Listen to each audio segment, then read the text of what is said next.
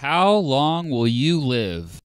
Call me morbid, but I think about death all the time. I imagine how I will go. And sometimes I think about weird, random stuff like, if I were to die in a car crash, what would be the last song I was listening to before the crash? You may not think about death much, but if you want to know how long you will live, there are plenty of websites to help you out. Just like life insurance companies look at data to predict your life expectancy, there are calculators and quizzes where you can enter your personal data to predict when your time runs out.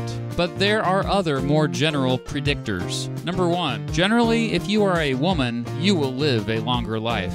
Number 2, generally, the richer you are, the longer life you will live. And number 3, generally, the richer the country is you live in, regardless of how rich you are personally, the longer life you will live. First of all, why do guys not live as long as girls? While there are many cultural explanations, for example, the stereotype that men only seek medical attention when forced to or under severe conditions, a recent study actually said a genetic explanation is better. After studying a group of men for many years, researchers found that there was a correlation between a loss of the Y chromosome in proportion to white blood cells, as well as a correlation between the loss of the Y chromosome and shorter survival, regardless of the specific cause of death.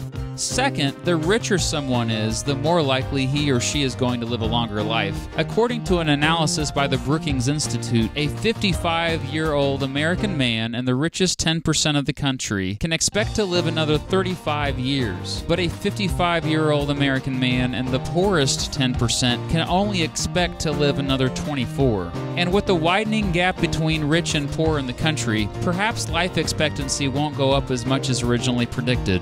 Finally, and this is a big one, what country you were born in matters significantly. Sometimes I wake up in the morning and I think, gee, I sure am lucky that I was born in the United States of America. Mostly because I realize the odds of me living a longer life are much greater than they would be in other parts of the world. The life expectancy in India is 65 years old. The life expectancy in Somalia is 50 years old. The life expectancy in Sierra Leone is 47.5 years old. I know that sounds young, but just 10 years ago, the life expectancy there was 41 years old. Here in the United States, the average lifespan went up to 78.8 this year. That's pretty darn good, but not as good as Monaco, where the average lifespan is 89.7. So why is there such a gap? Why do people only live to 47 in one country, yet live to almost twice that age in another country? First of all, the lower life expectancies are misleading. We typically see life expectancy statistics that are strongly shaped by infant mortality rates. Where and when life expectancy is low, that generally means there are many who do not make it past their childhood. However, if they do make it past their childhood, they almost live as old as they would in most other countries today. The United States is a great example of this. From 1900 to 1998, life expectancy from birth for Americans increased from 47 to 75. However, in 1900, life expectancy for someone who made it to his or her 20th birthday was about 63. In 1900, 150 out of 1,000 babies did not live past their first year. Today, just 6 out of 1,000 babies do not live past their first year. Still, it is pretty amazing how dramatically life expectancy has risen over the past 200 years. From about 50,000 years ago up to the Industrial Revolution, no matter what society you lived in, average lifespans rarely went above 35. Where the Industrial Revolution first transformed societies is where lifespans began to increase. In the United States in 1850, the average lifespan was 39. In 1900, it was 47.3.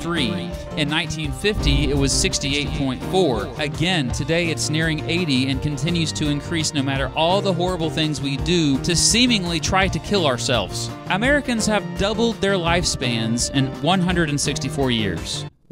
Why? It's the same reason why the world's population keeps increasing, and it's rooted in keeping children healthy. Better living standards, especially more nutritious diets and access to clean drinking water, has reduced infections and illness. In addition, the increase in immunizations against infectious and parasitic diseases like smallpox, polio, the measles, and other major childhood killers has saved millions of lives. Life expectancy has increased not because more adults are reaching old old age, but because more children are living to the age of 20.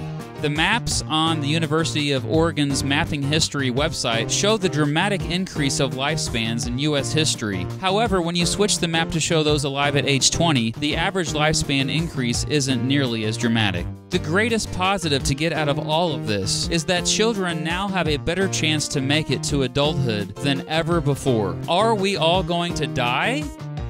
Likely, yes. But at least most of us get to live for a while before we do.